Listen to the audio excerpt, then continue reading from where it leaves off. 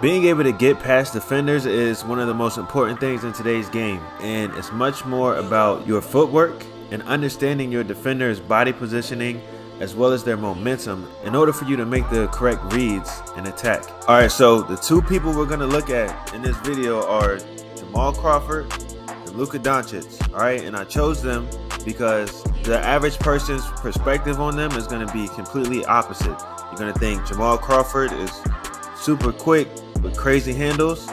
Luka Doncic is on the slower side. And really what I want to show you is that they really are doing the same thing. It's all about footwork and being able to read the defense. You see Jamal Crawford here with the ball, and I want you to look at how the defender is positioned right now. He's basically lined up with him. He's in front of him. He's looking straight at him. The way I was taught is to use the three-point line as a guide on defense. Now all it takes is Jamal Crawford. I want you to watch what he does. All he does is float over to the side.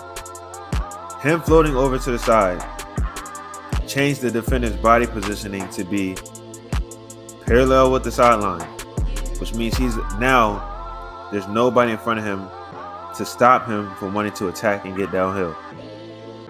Now in this clip, he doesn't drive all the way to the basket. He's able to stop on a dime, pull up, look at the defender, not ready to react to that at all. He's able to stop and pull up, get an easy bucket, right? Now, let's look at Luka in the same situation. Defender is guarding him. He's straight. He's head up on him. Luka has the ball. All he does is float to the side. And when he floats over to the side, he's not crossing his feet. He's not running over to the side. All he's doing is a simple float over. Now, there's nobody. His body's on the side now, so there's nobody that's going to stop Luka from getting downhill and attacking. And you're able to create that angle simply from floating to the side. It doesn't take anything special, right?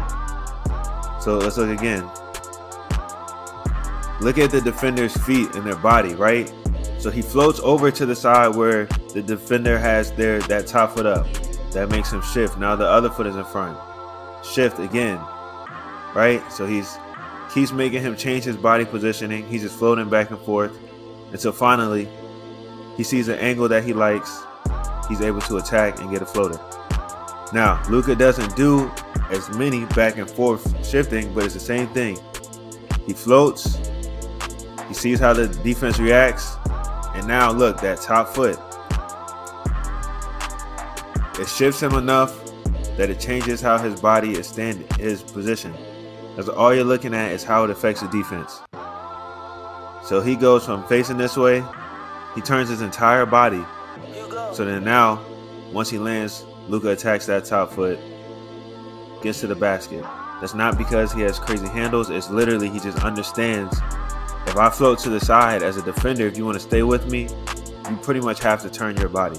I want to show you, this is a common counter right here too that you can use when you're using that float dribble. Float, cross between. When he floats again, the defense sticks his foot way up front. So that's just an easy cross to get to a shot, right? Now watch when Luka does it. He does that float dribble. Float, cross, between. But on that between, Luka attacks. And he goes. Right? But it's a common move. And a common combination that you can use is that hezzy float, cross between.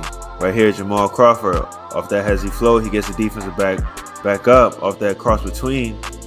The defense is expecting him to re-engage and attack again, so he has both hands down. So the read there for the offensive player is, I'm a float. He keeps his hands down because he thinks I'm going to drive. He just pulls up for a jumper. Right, and if you just want to be able to yank somebody and really cross them, he does that float. This is the read. You have to be able to tell when your defender is trying to beat you to that spot, and it takes time. It takes practice, right? But when you float over and they're shifting with you, when you do that hard plant, it's just a crossover, create space. You can get a shot off. All right, so you can get downhill off that hezzy.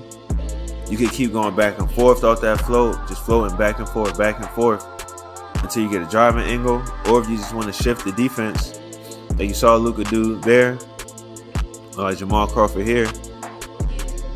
Float, he sees the defense. Once he plants hard, the defense thinks he's just going to attack and go.